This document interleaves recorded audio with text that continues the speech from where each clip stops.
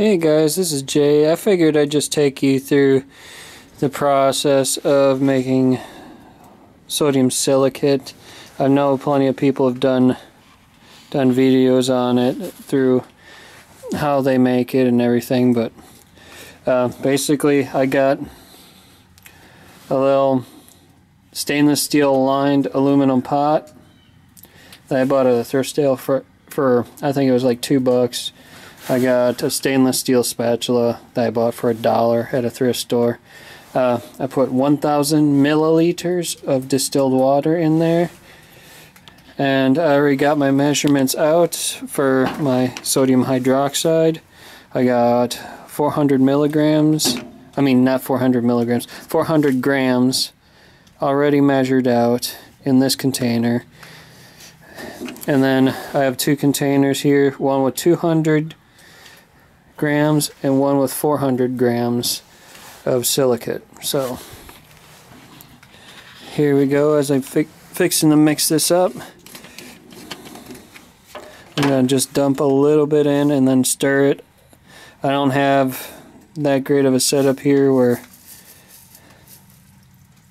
I'm just going to dump a little bit in, kind of keep it evenly spread out because I don't want it to kind of all stick together. So I'm going to let this a little bit dissolve in the distilled water. Mix it up. It'll start, after a little while, it'll start reacting. I'm putting in such a small quantity of lye in there, you're not going to see much of a reaction as of yet, but it'll still give off a pretty good amount of heat. As you can see, the sodium hydroxide has already started to dissolve. I'll add a little bit more in.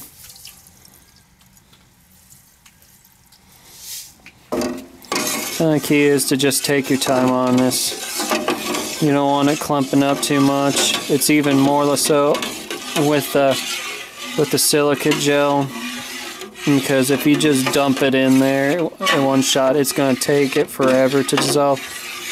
Now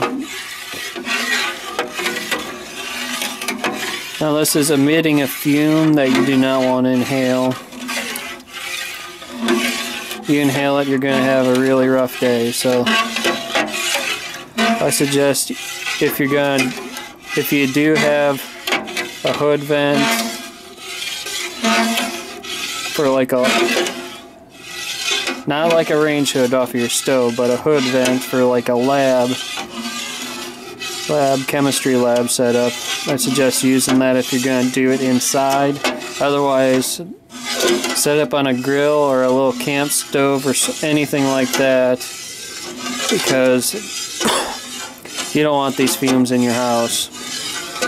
Alright, so now that's halfway decently dissolved. I'm going to add some more.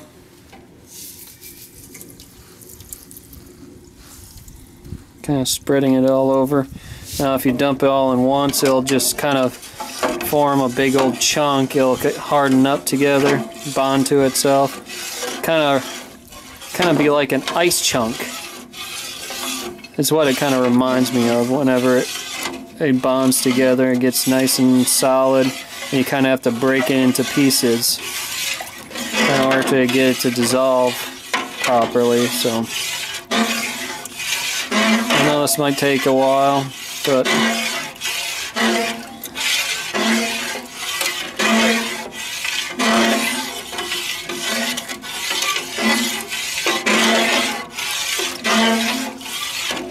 once it's decently dissolved, then you can add some more. And as I said, take your time with it.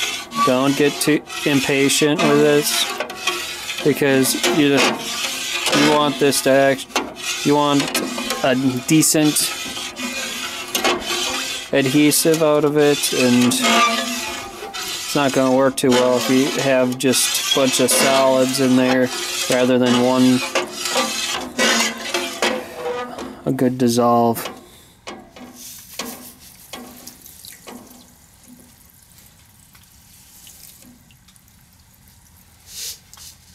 Now I'm just about through all the lye now. One more pour and I should have all the lye poured in, and then I'll just take my time mixing in the silicate. And you probably can see the fumes coming off.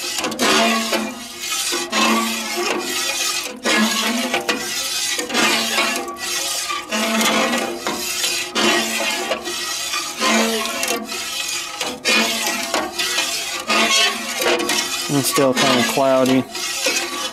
I'll wait till it clears up a little more before I dump some more in. In a little bit, I'll have to be turning the gas on my grill and then kicking up the heat once I got the silicate worked in pretty good.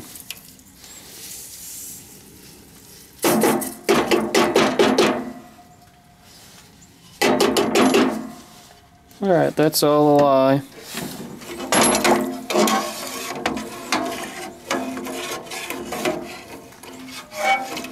And try not to splash it on yourself.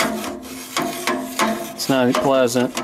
Lye is highly caustic, so you don't want to get it on your skin. You don't really want it getting on your clothes either.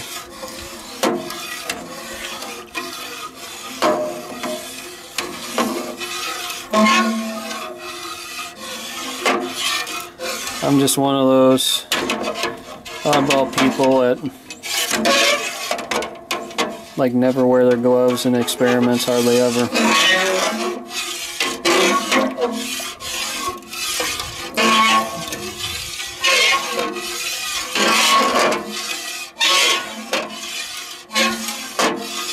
So, hence I'd be extra careful.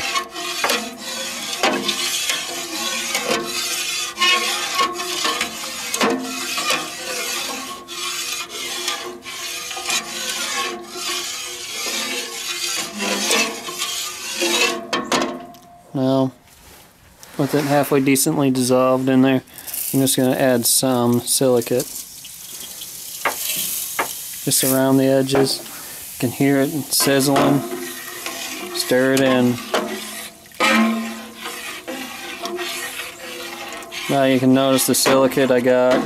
It's got some blue dye in it, and it'll take on the same color as a latch batch did. Just work it until that silicate's dissolved.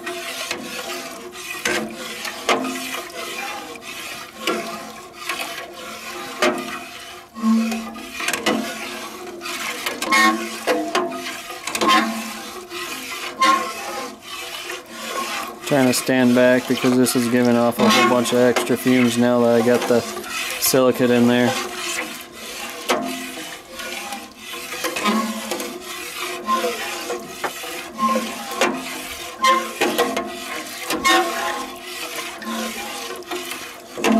One second, I'm gonna go down and turn on the gas.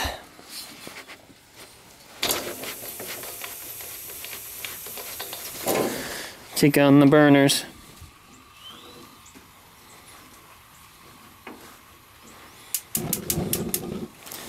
Alright, so this is my junk gas grill.